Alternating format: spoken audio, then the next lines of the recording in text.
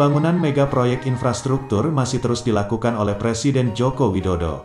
Deretan infrastruktur seperti stadium, kereta cepat, hingga LRT ini dibangun dengan dana yang tak sedikit. Beberapa di antara deretan proyek tersebut juga diketahui merupakan kerjasama antara Indonesia dan China. Jokowi menghabiskan dana hingga puluhan triliun untuk membangun deretan infrastruktur tersebut. Tak heran jika pembangunan tersebut dinamakan sebagai mega proyek Indonesia. Dan berikut ini beberapa mega proyek Indonesia yang sudah direalisasikan oleh Presiden Jokowi.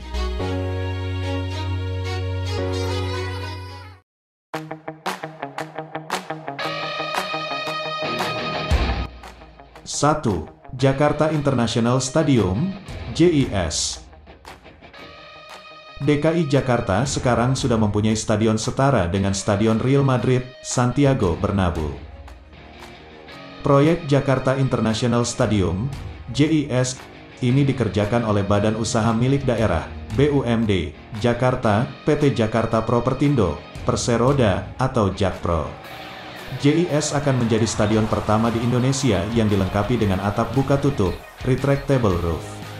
Hadir dengan kapasitas 82.000 penonton, stadium ini tidak hanya menggelar pertandingan sepak bola, melainkan juga event besar lainnya, seperti exhibition maupun konser musik. Pembangunan stadion ini menghabiskan dana hingga 5 triliun rupiah lebih.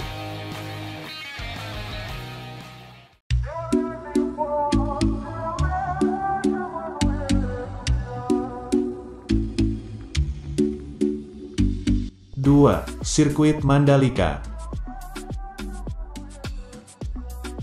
Sirkuit Mandalika merupakan proyek ambisius Jokowi yang dibangun dengan skema pre-finance project.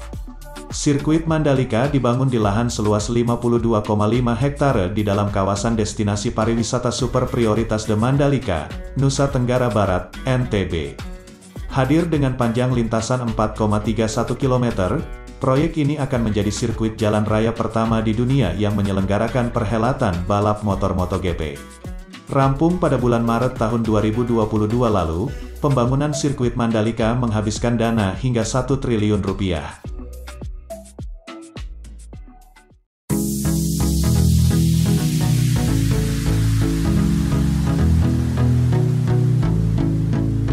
Tiga, Kereta Cepat Jakarta-Bandung.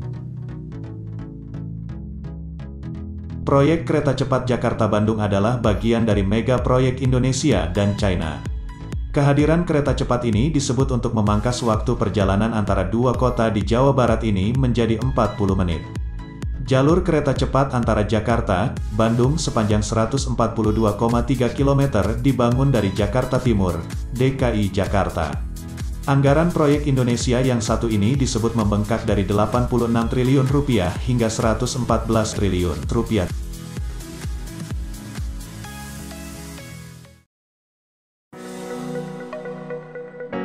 Greater Jakarta LRT 44,4 km.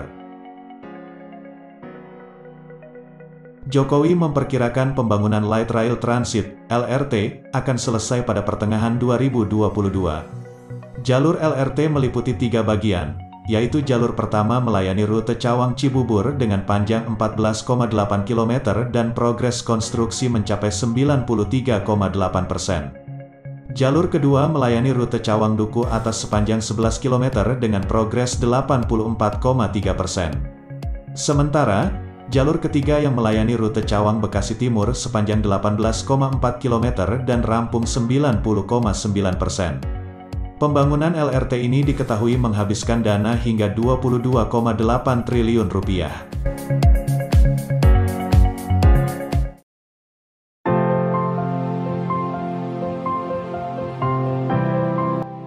Itulah beberapa mega proyek Indonesia yang direalisasikan oleh Presiden Jokowi.